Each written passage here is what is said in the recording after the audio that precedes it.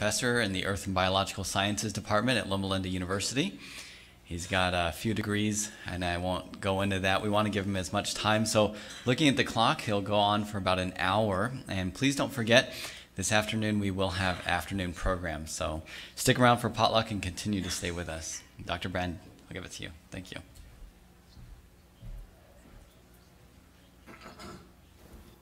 Morning. Well, we're enjoying the fossil show, and it's good to be here with you folks and talk about things that we value. Talking about Genesis and science. What's the relationship between those? First of all, why do we care about this? You're going to hear more about this at later, but anyway, we all have choices to make. Many important choices, some that may not seem at first so important. Choose for yourselves this day who you will serve. A famous expression by Joshua. As for me and my house, we will serve the Lord. Okay, so that's our choice. And so what does this choice involve? Well, there's a choice between divine wisdom and human wisdom. We think we know quite a bit, and we've learned an awful lot, in the last couple centuries. But I suppose if the total of human knowledge, not human, but the total of knowledge about the universe was like this much. Okay, we started out with the time of Galileo. We knew this much. We've moved a lot. We've moved way over here. But we think we know a lot. And, we know something. But the choice between divine wisdom and human wisdom is a very significant choice. Just give an example here. Jesus said, put out into deep water and let down your nets. And Peter, I think it was, said, we've worked hard all night and haven't caught anything. So, they know how to fish. They've fished here for all their lives. They know you don't catch fish in the daytime. But Jesus said, put your boat out in deep water and let down your nets. So divine wisdom compared with human wisdom. And their thinking was, let's see what happened. Their thinking was based on a lot of information. I don't know where that came from. Maybe somebody can help me with that.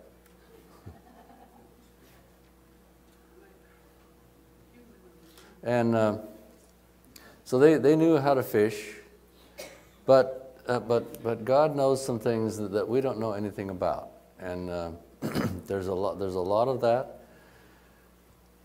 And so those of us who deal with science and care about the Bible, we have to think about this all the time.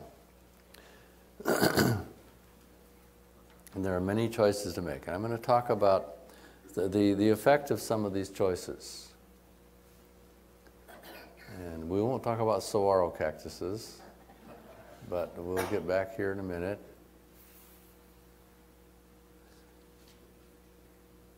And okay, thank you.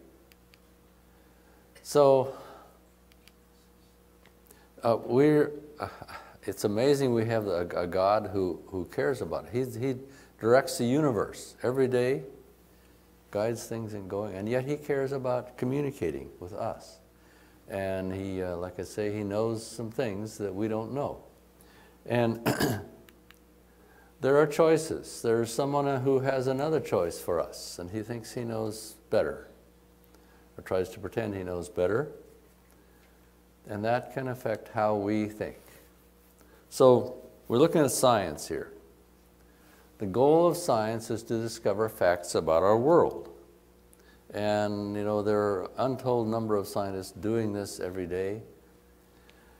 The goal of the book of Genesis is God tells us the facts about origins. So that's a different source of information. Human wisdom and divine wisdom.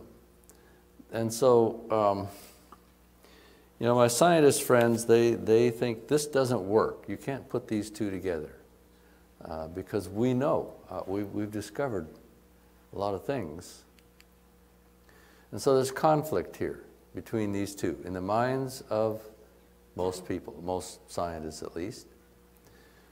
But is it possible we could turn this around and make these be mutually supportive, where they help each other?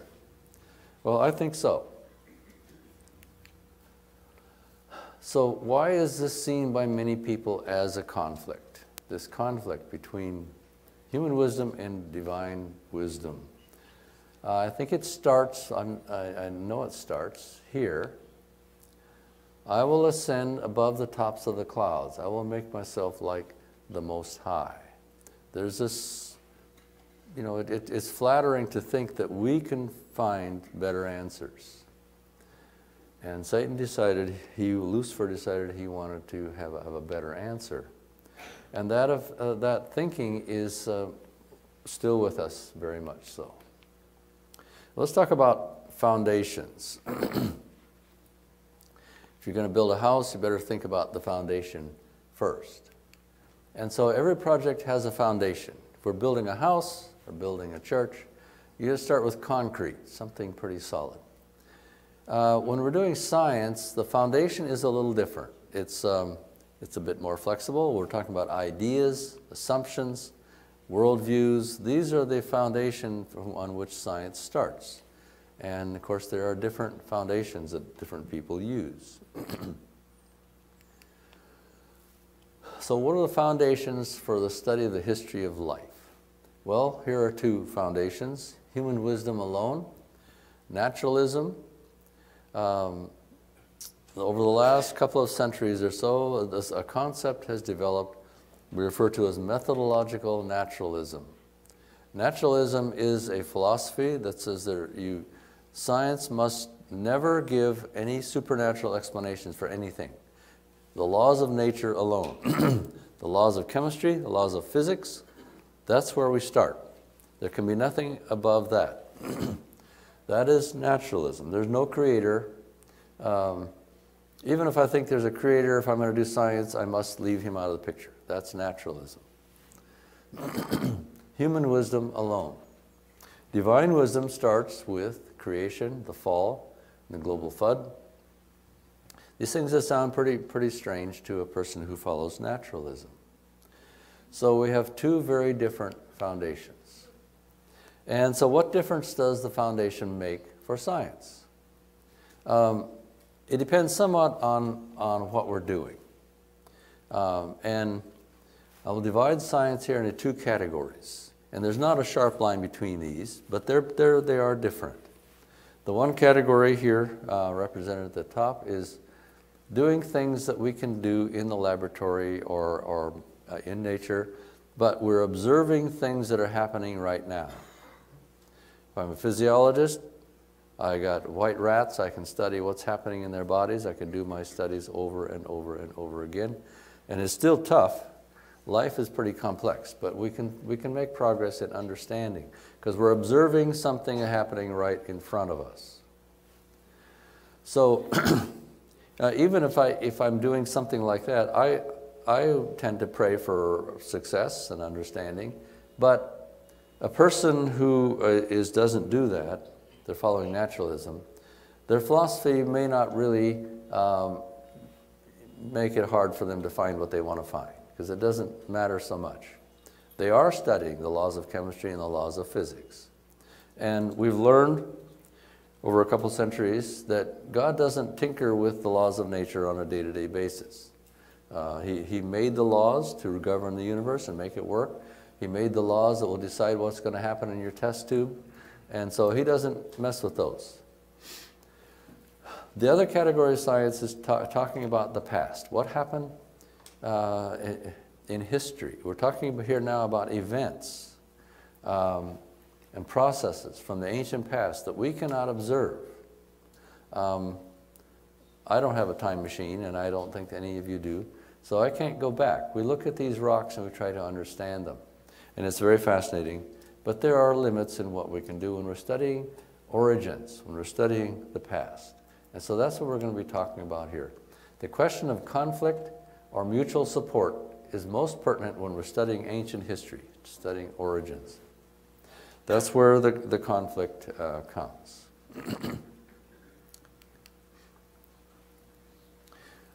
So let's look at this a little more then. Conventional science, that's a term, a convenient term to refer to the prevailing thought in science about the naturalistic view of the universe. Conventional science. It has a handicap.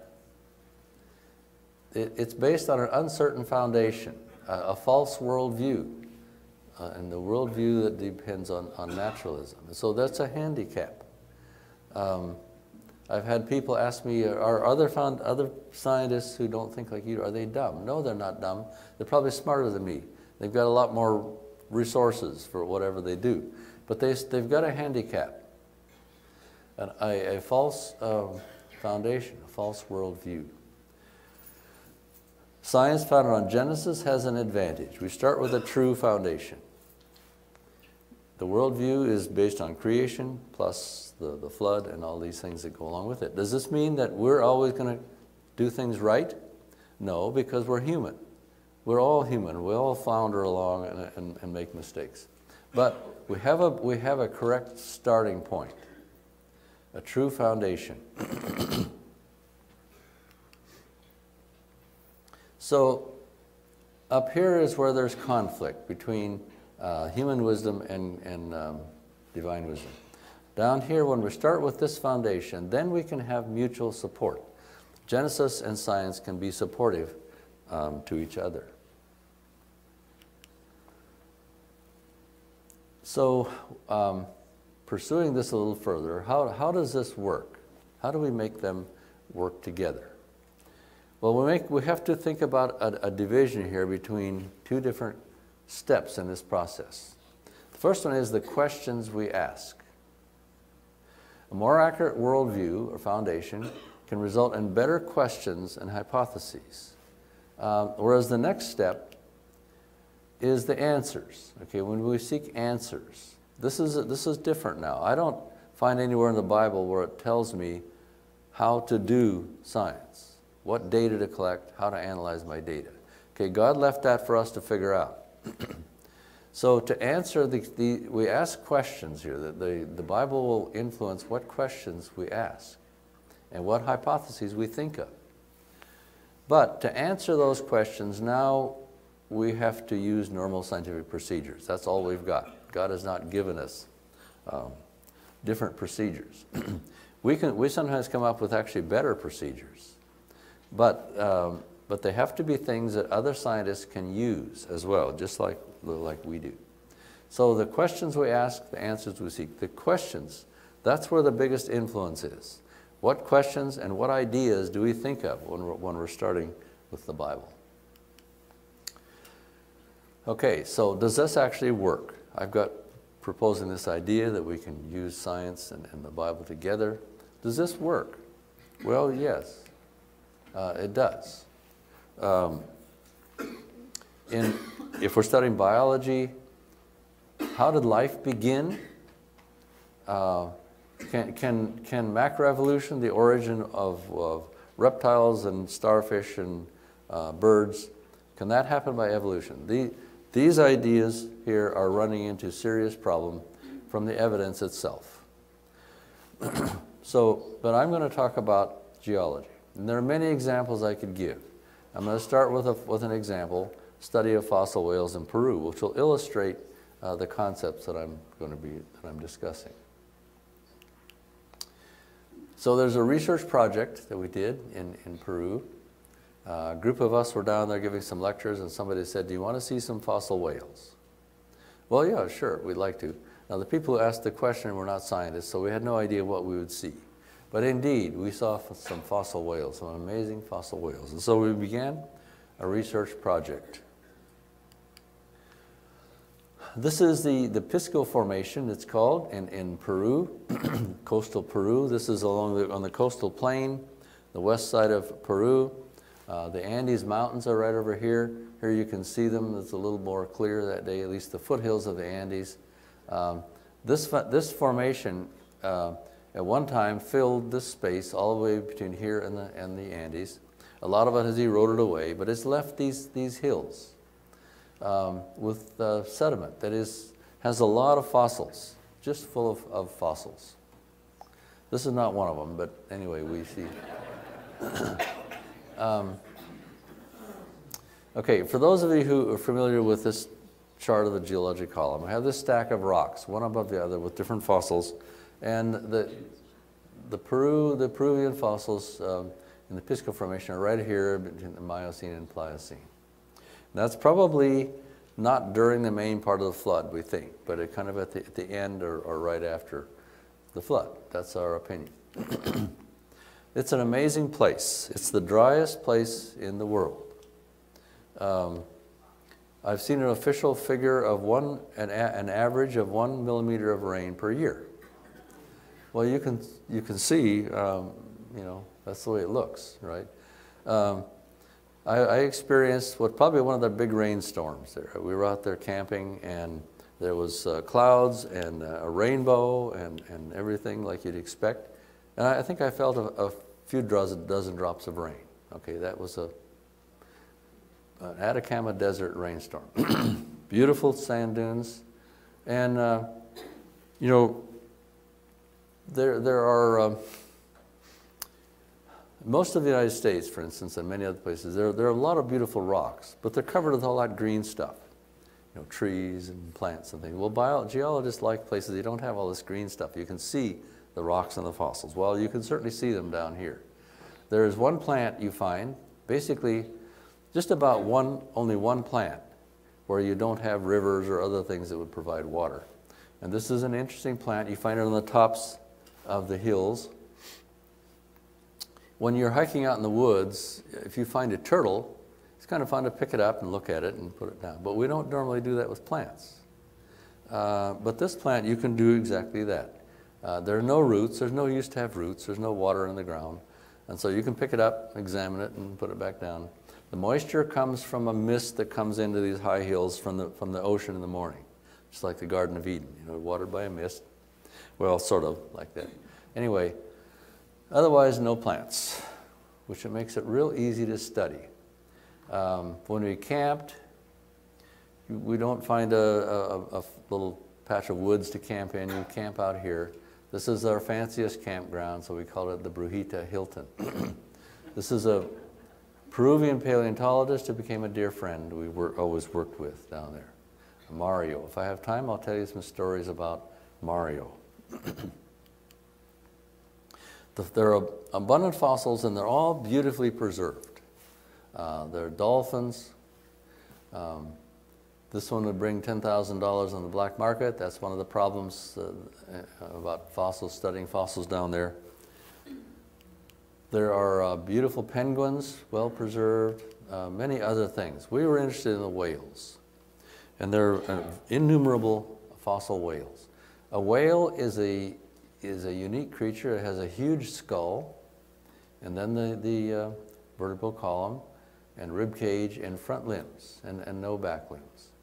And so we find a fossil. You've got this huge skull, and the rest of the body goes back here. The whales we studied are mostly related to blue whales and fin whales and sei whales. So they would look similar to this when they're alive. They were different species. They're an extinct species, but we're getting more saguaros back. So anyway, there are innumerable thousands of these whales. Okay. I don't know if there's something I'm touching here or what it is, but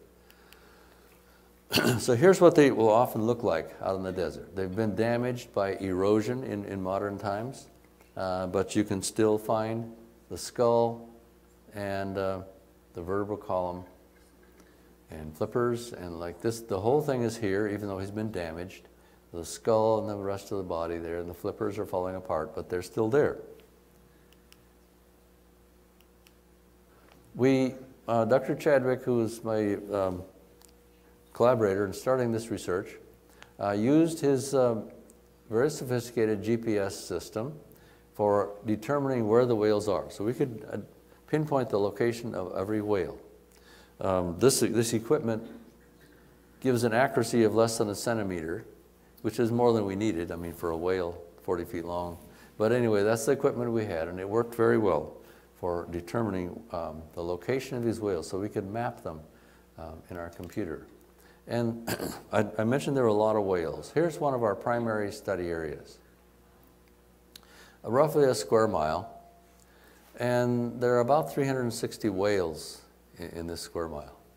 Okay, where can you find 360 whales in a square mile? And the dots, you notice there are two different kinds, black and red, and they're labeled partial whales and complete whales. This is a little bit misleading, some of them are partial whales because they've been damaged by erosion in modern times. But the evidence is pretty clear that these were all basically complete whales. And this is a hill. We took this aerial photograph of this hill, plotted the whales on it, and the lines are different layers in the hill. They are layers of hard sediment that go through the hill, and so these whales are in this hill. And this is a picture of the side of that same hill. And notice here we counted we figured out the area and counted the whales. And in the upper parts, you get up to 350 whales per square kilometer. Again, that's just absolutely amazing.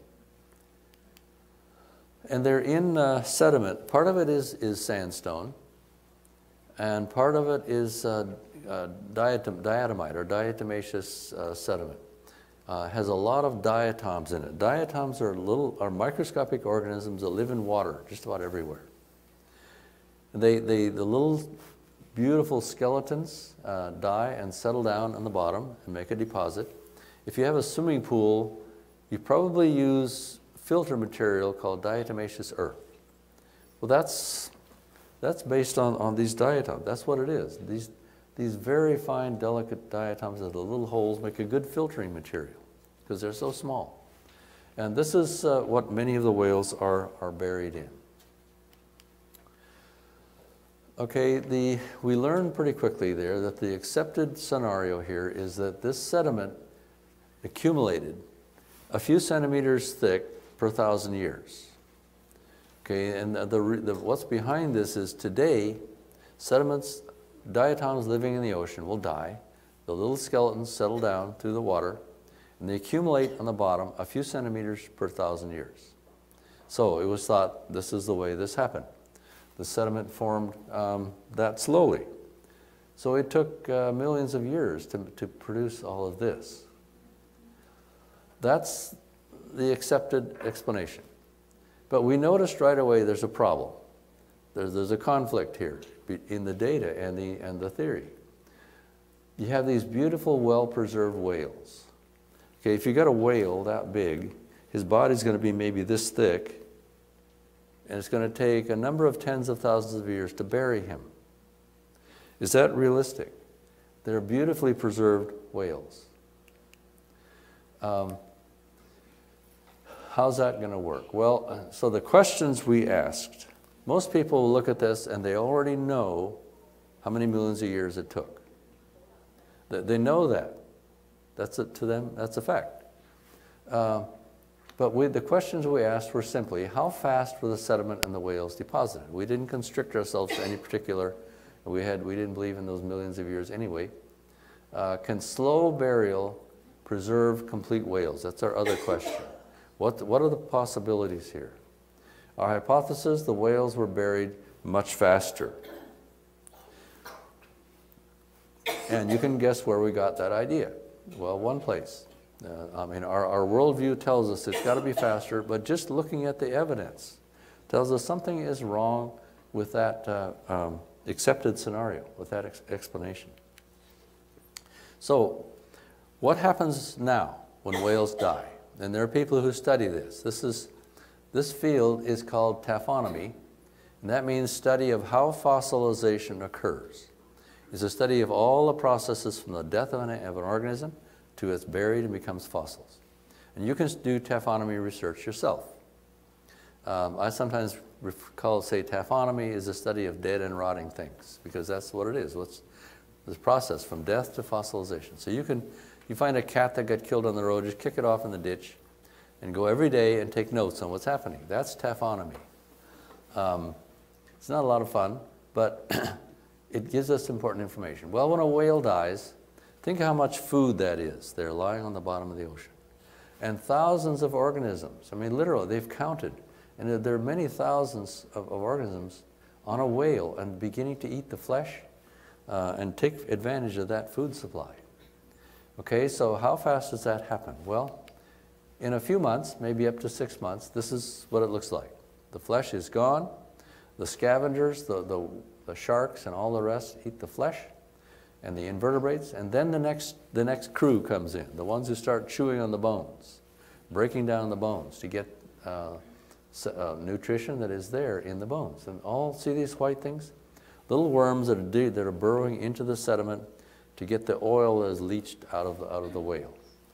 And this goes on. Pretty soon the whale looks like this. You can get clear evidence that time has passed because the organisms are chewing the bones apart. And in a few years, the bones are gone. And the baleen, the filtering material in the mouth, it's not bone. It falls out in a few days or maybe a few weeks at most. So that's what happens when whales die. So how do you get this?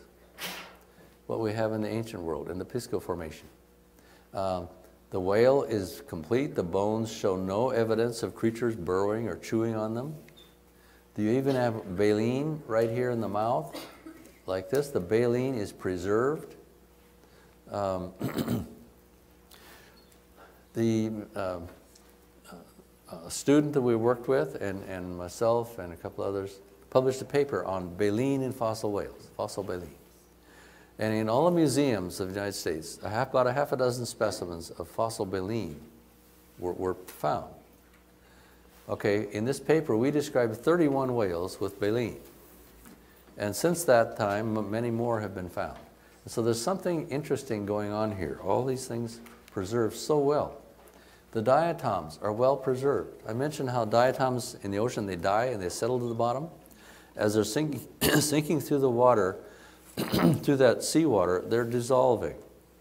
And by the time they get deposited on the bottom, only 1 or 2% are actually preserved. But look at our diatoms. They're beautiful, completely preserved. Something interesting is going on here. The past, the ancient past, is different from the modern world. Sediment, a few thousand years preserved. Well-preserved whales and diatoms.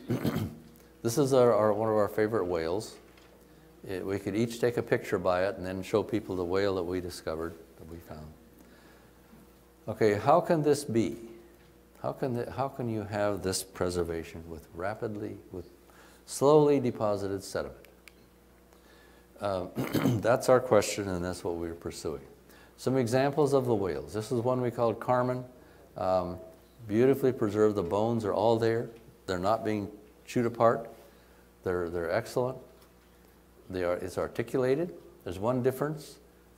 Notice this flipper is complete with all the finger bones and everything. Look at this one here. There's no flipper.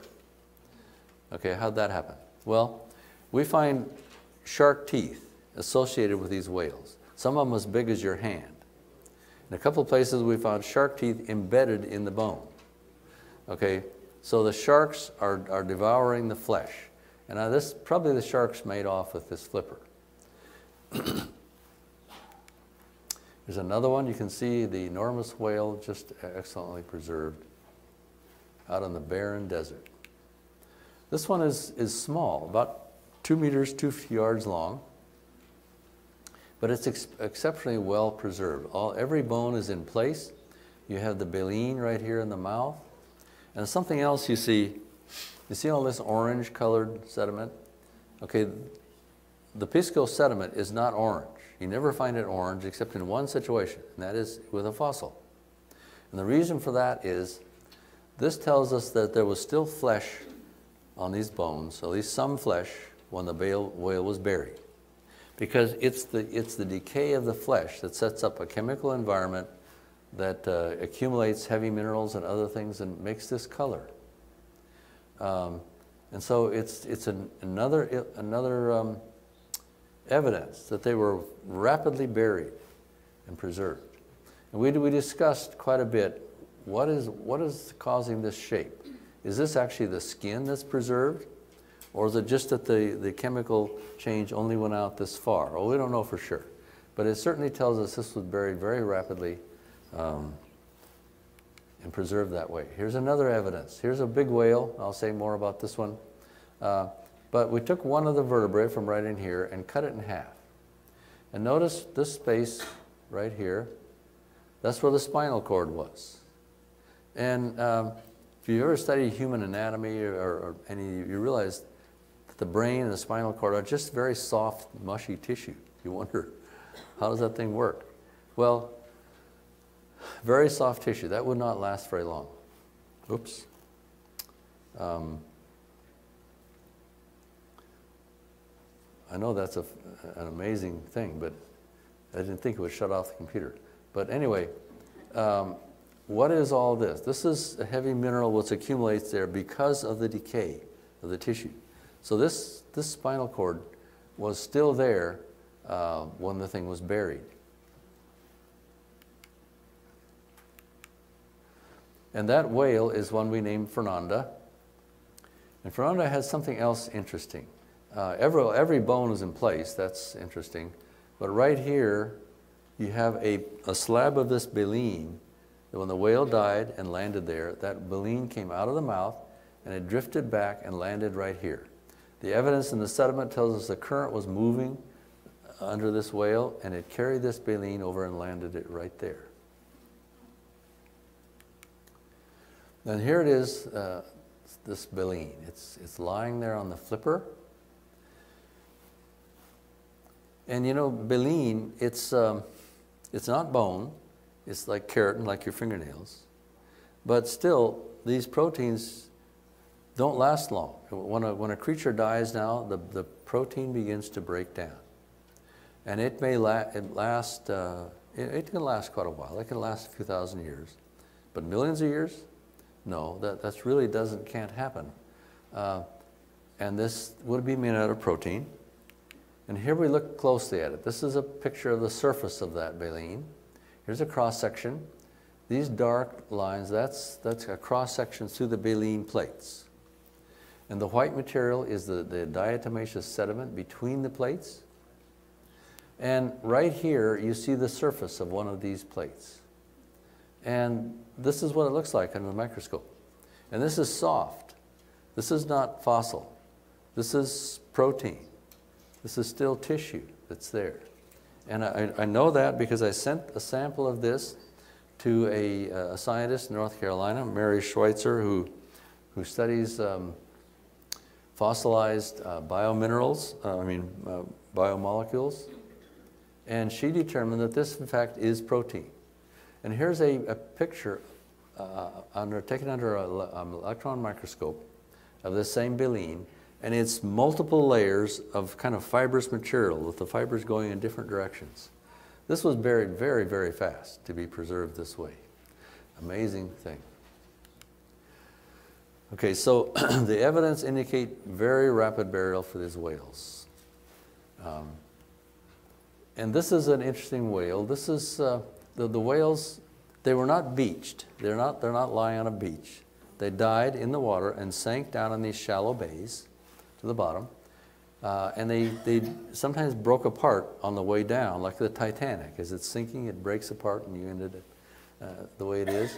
Well, this whale, everything is there. It's well preserved, but the skull, which is a massive, heavy skull, is sitting on top of the rib cage. So how do you do that? Can water, even with strong water current, can move this heavy thing and drop it on top of the rib cage? I think probably not. But as it sank, apparently it broke apart right there, and the skull moved over and settled down on top of the rib cage. This is another one. It's complete, but it broke apart on the way down as it was sinking. And so like right here are the neck vertebrae, but they're turned around. And so that part, it broke apart in a couple of places, and those turned as it was settling down and landed there together. And here's the same whale, and my graduate student Raul Esperanti for scale. And here's the skull of this whale. It moved over there and settled down. So there's some things happening as it comes down to the bottom, but yet the bones are beautifully preserved. This did not take a long time to happen. So these diatoms, let's talk a little bit more about diatoms. Diatoms and other organisms that live in what we call plankton, these floating creatures at the top of the water, they can multiply under the right conditions. We call these red tides, blooms, where they have a lot of nutrients in the water, and they multiply tremendously and make these blooms, the red tides. And this shows you how much they can multiply. This is something that's called marine snow. These are diatoms. They've died and they're settling down, but there are massive amounts. Okay, so why does this matter? Well, we ask ourselves, why did all these whales die? And probably two factors are involved. We can't really demonstrate exactly, but there's good evidence that you have at least two things. There's a lot of volcanic ash in the sediment, along with the diatoms. Okay, at the time these were dying and settling down was when the Andes Mountains were forming. They were forming, they're volcanic. The Andes are volcanic. There's tremendous amount of volcanic ash involved. They're pushing up and finally push these whales up out of the water. But breathing volcanic ash with its sharp glass shards is not good for your health. And so certainly this could kill whales. But also, you have at the same time all these diatoms, toxic diatom blooms or red tides. And there's evidence today that the toxins from diatom blooms can kill big mammals. Here's an episode in California in 2000. Many sea lions were killed, and they were able to study these freshly killed sea lions and determine that the death was from toxins from the diatoms. Okay, so our whales were probably done in by a combination of these things. Toxins from the red tides and from volcanic ash. And there's evidence that but still you ask, why were there so many whales? Well, the diatoms tell us these were not diatoms living in the shallow water. These are deep water diatoms. So the picture is probably happening. You have a lot of nutrients, like the volcanic ash has a lot of iron and other things that make the diatoms bloom rapidly, multiply rapidly. So offshore here, you got all these plankton blooms, tremendous food. And so the whales congregate for this food source. And they die. And then in the sediment, there's evidence that says that there was a lot of storms and currents that would bring these whales and the diatoms into shore and concentrate them in the shore, in the shallow water. That's why we would have so many whales and all this diatom material concentrated there in the shallow water. So summarize the evidence. We have complete whales, many of them complete. Not every place. There are some layers right at the very bottom where they're broken apart. But most of them are very complete. The bones are in pristine condition, even the baleen preserved. The diatoms are in pristine condition. This was all happening very rapidly. So slow sediment deposition, that was the theory that was accepted. And there were other geologists and paleontologists who'd been studying this for 20 years before we got there. They published a lot of papers, and they still thought it was slow deposition. So you got a conflict between evidence and theory. This theory, slow deposition, the evidence in the whales and the diatoms requires a rapid burial. So we can ask the question, why did no one else notice this? Others have been studying this for decades. Why did they not publish anything on this? Well, it comes down, I believe, to your worldview. Their worldview told them they knew that this was millions of years. They knew it had to be slow. We came in and we looked at it, it immediately hit us in the face. There's something wrong here. The evidence does not fit together. And our biblical world caused us to think new thoughts and to ask new questions, which they were not asking because they were stuck in a false worldview. So I believe that's the main reason why nobody else noticed this.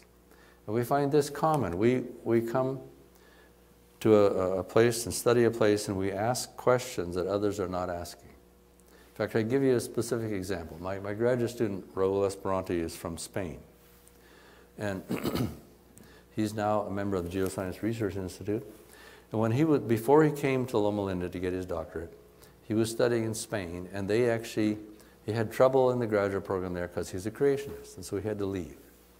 And one of his professors, though, after he graduated and went back, this professor wanted to study with him. He wanted to work with Raul to study fossil whales in Spain. And Raul finally asked him, and this guy was an atheist, as far as I know. Raul asked him, "Why do you want to work with me?" Because I'm a creationist.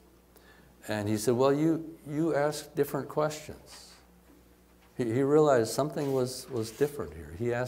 He looked at things in new ways and asked different questions. And this is what we find repeatedly. So a false worldview can lead to false conclusions. It can blind us to conflicts between the evidence and interpretations. Because the false worldview tells you it has to be a certain way, when maybe it wasn't that way.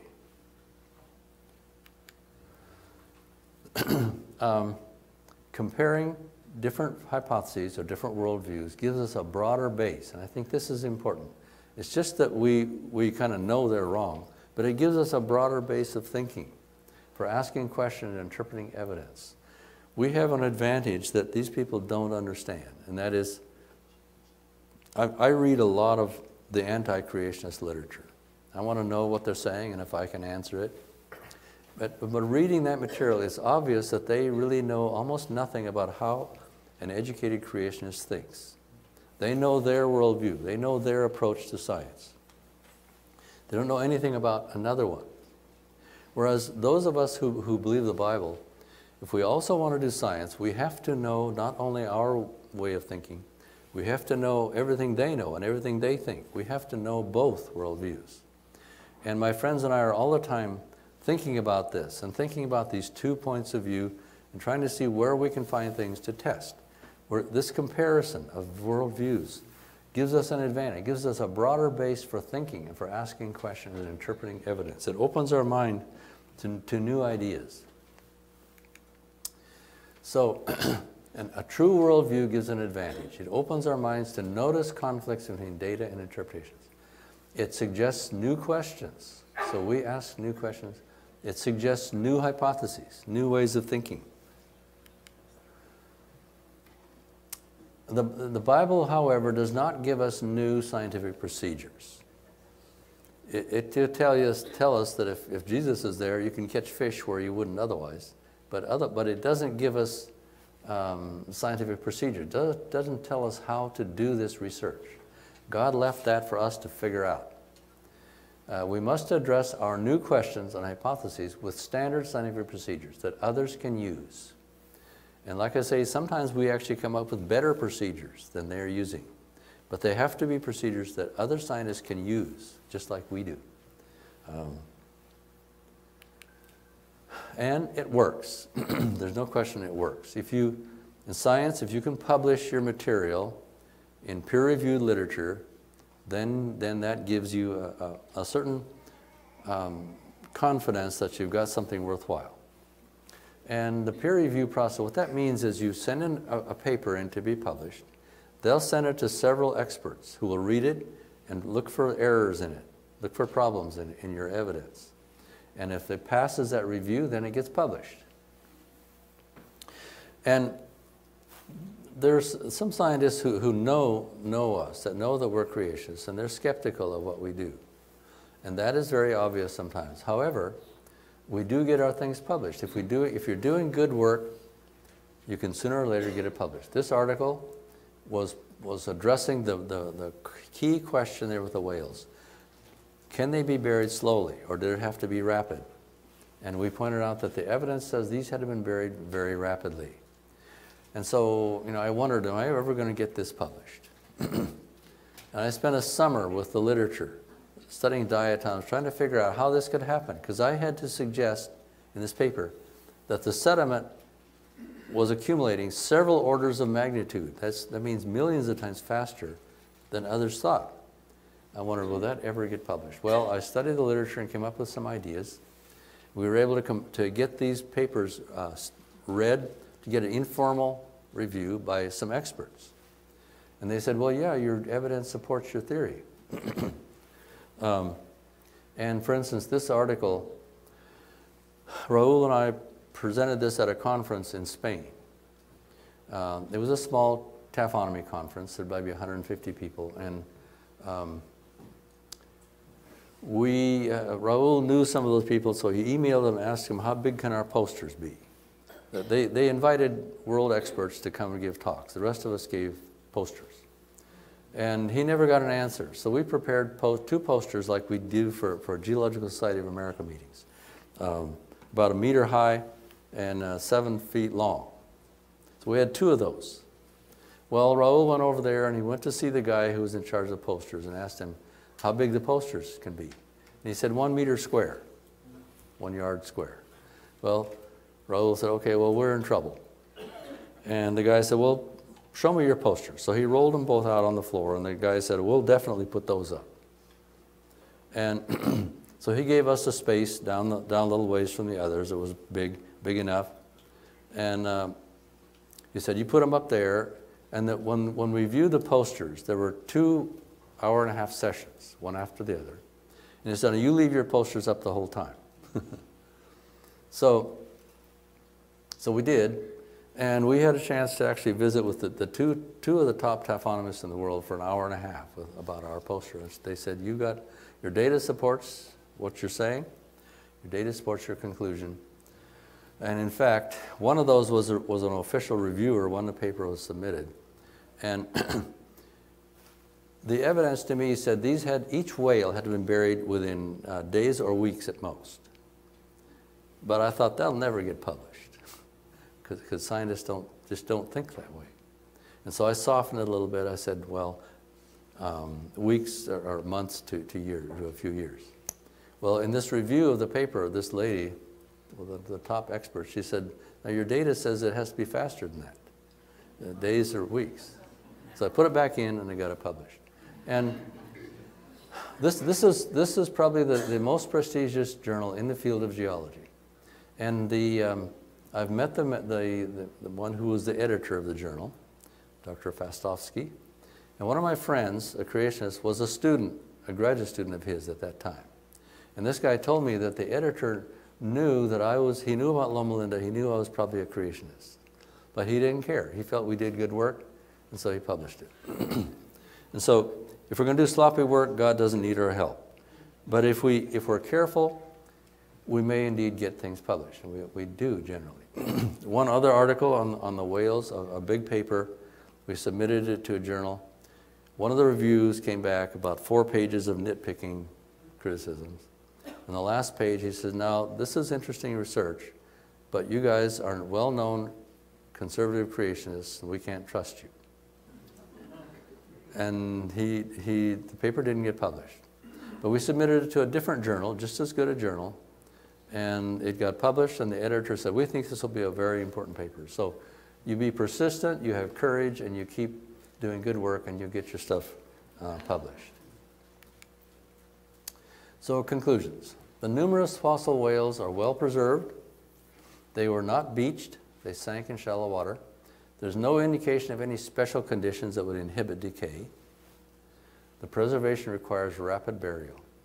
And all this material accumulated several orders of magnitude faster than usually believed. So 1 order of magnitude would be 10 times faster. 2 orders of magnitude means 100 times faster. So we're talking about millions of times faster than most people believe. Okay, abundant nutrients from upwelling of nutrient-rich cold water and from volcanic ash that made all these plankton blooms. The toxic blooms of volcanic ash is probably what killed the animals. Currents and storms brought the diatoms and the vertebrates toward shore, concentrating them in shallow bays, and that buried the whales quickly. And this is not a unique situation. At that same time in the geologic record, many places around the world, there was diatomite accumulating very rapidly, and it all has beautifully preserved fossils, everything from little insects to whales. Although usually they don't have a lot of whales like they do in Peru. This was unique. So there was something happening at this stage right after the flood that was depositing all this stuff so quickly that, with well-preserved fossils. Okay, further conclusion. Believing the Bible opened our eyes to see new things and ask new questions. And we then use accepted scientific procedures to answer the questions. So this foundation, this biblical foundation and process gave better answers, better questions and better answers. And believing the Bible does this, and every time some of us have used this process, it has brought scientific success. So I'm giving you one example, but I have a list of other situations that have led to published scientific papers which are challenging the accepted dogmas, and they've gotten published. Well, this one is a new project, but the others have been published in good scientific journals. And so I don't have time to go through all these, but there are a number of these cases, and there's more of these in process right now that are yielding very fascinating results. So it's something that indeed works. Now, do we build our faith on science? I know friends who do this, and you know, they're good people, but our faith is built on the Bible, not on science. The science often will bring us new evidence that supports our faith. But our faith has to be built on science, on the Bible, or we will go in our own direction ultimately. But when we build on the foundation of faith, our science gives us better answers to scientific questions. So we don't do science to prove the Bible. But if we believe the Bible, it will help us to do better science. And we'll find helpful evidence. And this happens over and over again. So it's not a unique thing. So we got this God who wants to communicate with us. And we got somebody else involved who'd like to lead us a different direction. So this is an important principle all through life, including in science. Choose for yourselves who you will serve. And I'll finish with a couple of stories. They're interesting. When we do this kind of work, it brings us in contact with people who think differently than we do. And leads to some very interesting interactions with these people. There are a lot of scientists who would just say we're a bunch of nitwits, a bunch of ignorant creationists. But not everybody's like that. I mentioned Mario that we studied with down there, we worked with. He's a Peruvian paleontologist, probably the most productive paleontologist that we know of in that area. And we met Mario, and we on each trip we would hire him as a consultant to work with us. And he was extremely helpful. Not only does he know the paleontology, but he knows the culture. He helped us to get through a lot of issues there, like when we were robbed and other things, and he was very helpful. And he had no religious background, as far as I could tell. But he would listen politely to our devotional times in the morning. He'd help us cook vegetarian food, and et cetera, and just became a dear friend. And there were a lot of interesting experiences we had with Mario. He noticed, our faith in the Bible, and he noticed something else, and he commented a couple times. Every time you people come, I find fossils I've been looking for 20 years. And he began to attribute this to our faith. And he began to think about these things. And I remember one time after we left, I emailed him, and he emailed me, and he was telling about troubles he was having down there with some of the people who don't like his work, his paleontology work, because they have crazy ideas, and he doesn't go along with their crazy ideas. One guy is determined these are our dinosaurs, which they obviously are not, they're whales. But anyway, he's telling about his troubles, and he said, pray for me. Well, I'm certainly happy to do that. And the way Mario lives his life, I found very interesting. He has a burden to help these people in some of these very poor villages around where the whales are. He wants to help them economically and just whatever way he can. He has a burden for this. And he asked a couple of questions once about, well, how do you go to heaven? Well, one time I tried to explain to him, and he says, no, God can't take me now. I've got too many things to do for these poor people in Okokahi. There are more experiences I could tell you, but he, kind of at the time when I was finishing up my work there, we were leaving one time, and I was paying him the money that we owed him, and I said, I hope this will keep you supplied in tamales and donkey meat. We used to tease him about the donkey meat he likes to eat. And he says, oh no, and Mario has nothing. He works for the Natural History Museum in Lima, but they don't have money to pay people like him. It's volunteer work. I mean, he's a full-time volunteer paleontologist. And he survives by people like us hiring him to help him, to help us. And he lives in a little shack that belongs to somebody else. They let him live there. He has nothing. But he said, in response to my question, he says, oh no. He says, I use this money to hire local people to help me find fossils and haul them home. So that way the money gets recycled to people poorer than I am. and I thought of what Jesus said. If you've done it to one of the least of my children. And, and that's the way Mario lives his life. And one time he was communicating with a couple of paleontologists in Europe. He wanted to get them to come and study his seals, his fossil seals. And they looked on the internet and they found out that we're creationists. And they emailed Mario and they said, don't work with these guys. They're creationists, they'll destroy your reputation, get rid of them, don't work with them. And Mario emailed back and says, they have their beliefs, and I don't care what they believe. In the field, they work like other paleontologists and better. And he threw them off of his list of collaborators and kept us. And after I had quit working there, I had some email communications with him. In one of his emails, he said, it's an honor to have known you in this life. What's that tell you? He's thinking about another life. And there's good evidence that that's true. And so we have a chance to be helpful to other people, and this is maybe as valuable as the stuff we find and publish. And so if we love people, love the Bible, it changes life, and it makes things much better all the way around. Thank you.